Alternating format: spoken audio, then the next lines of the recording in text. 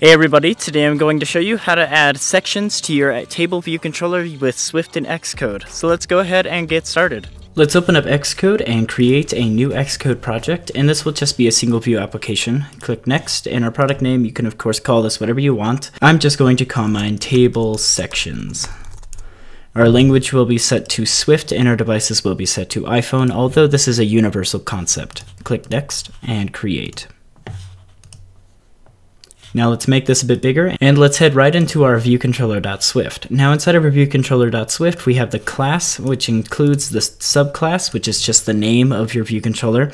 I'm going to change the subclass of this to be table viewcontroller, and then I'm going to change the superclass of this to be our UI table viewcontroller. And now let's head back over to our main.storyboard, click on our view controller right down here, and we want to actually just delete this view controller and click and drag a navigation controller onto our scene. The navigation controller itself is not needed, but it does keep this bar up here, and this is perfect for sections so that you can actually see the sections better versus having the sections stay up here at the top. Now alongside this navigation controller, I created a table view controller. So now we need to edit this table view controller by using the subclass that we created in our viewcontroller.swift. So let's head back over to our main.storyboard, click on our root view controller that it created, go over here to your identity inspector, click on the class, and we want to change the class to table view controller. And now anything that we put inside of our viewcontroller.swift will edit this view controller that we have right here. So let's head back over to our viewcontroller.swift, and first thing we need to do is create a structure. Now the structure is going to hold the section name and the objects that are inside of that section. So we're just going to call this structure our objects, and the objects that are inside of this, I'm going to just type in var section name colon, and this will be a string value, and then I'm going to create another variable, and this will be section objects colon, and this will actually be an array of strings. Then after that, you add an exclamation point. Now right underneath the structure that we created, we need to assign this to an object. So we need to say var, and we'll call this our objects array will be equal to a string of these objects, or a string of this structure that we just have right here. And it's also expecting parentheses right after that, so just add those. Now in our view.load, we need to say objects array will be equal to open square bracket, close square bracket, and inside of this we need to say objects open parentheses, and then it should automatically fill in section name and section objects. So let's go ahead, tab all that in. In our section name, we're going to call this section 1. And our section objects, we made this an array of strings. So inside of here, we need to put some strings, and these will be basically our rows inside of our section. So we're just going to add some text in here, just so that we can see exactly what's going on. And then right after this parentheses right here, we need to add a comma. And then just take this whole line of code right here, except for the square brackets, and just copy and paste that a few times so that we have a few sections. And we can change the section name to section 2, section 3, and section 4. And we also need to delete this comma that's right at the end here.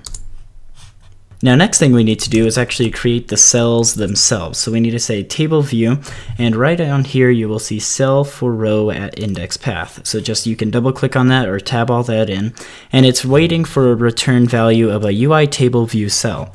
So we need to create a cell, so say var cell equals table view.dq reusable cell with identifier, open quotation mark, close quotation mark, and close those parentheses. And inside of these quotation mark, we want to basically just have a common name for the cells that are inside of our table view. So let's head back over to our main.storyboard. We can click on our cell right here, and right over here in our attributes inspector, you will see a reuse identifier. Now this reuse identifier will be the exact same as the identifier that we used in our cell for row at index path. So this is going to be using the same cell over and over again and put all of these objects that are inside of our objects array right into it.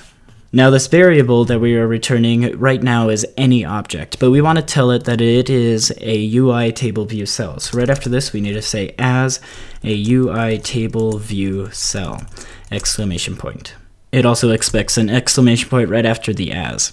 Now let's go down here and let's return the value of our cell that we just created. Now for the cell, we also need to add some text into the cells themselves. So we need to say cell.textLabel.text will be equal to our objects array for the index path.section, so depending on the section that we are in, and then we're grabbing the section objects and placing that right into the section that we are creating right here. So dot section objects, and then also that, and then after that, open square bracket, close square bracket, and this is going to be index path.row, and this is going to pick one of these objects that are inside of our section array and put it according to the index path.row for the section that we are in. So now let's continue on right down here and type in table view, and we need to get the number of rows in section.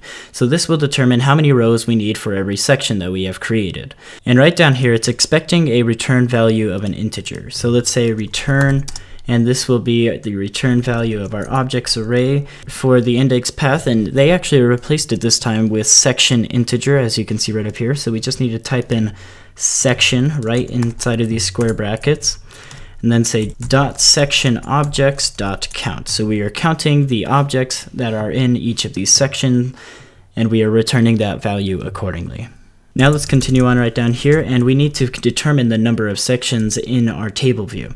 So just start typing in number and it will come up automatically, and just tab all of that in, and we want to return the value of our objects array dot count. And this just counts how many sections we have. And now we need to add the name for each of these sections. So as we created right up here, we have section 1, 2, and 3, and we need to actually display this inside of our table view. So just type in table view, and this is going to be title for footer in section or title for header in section. I'm going to choose title for header in section, although you can go with a footer. Now it's expecting a return value of a string. So we need to go down here to our code and say return object array for this section dot object section name. So this section name is going to be applied for each of the sections that we have created. So let's build and run. And right now we're actually getting a black screen, so let's head back over to our main.storyboard, click on our navigation controller, and say is the initial view controller in our attributes inspector. Now let's build and run this again. And there you have it. We have all of our data displayed, all as well as the section. Thank you all so much for watching. If you enjoyed this tutorial, be sure to hit that like button down below. And if you want to see more tutorials like this from me in the future, be sure to subscribe. Thank you all so much for watching again, and I will see you in the next one.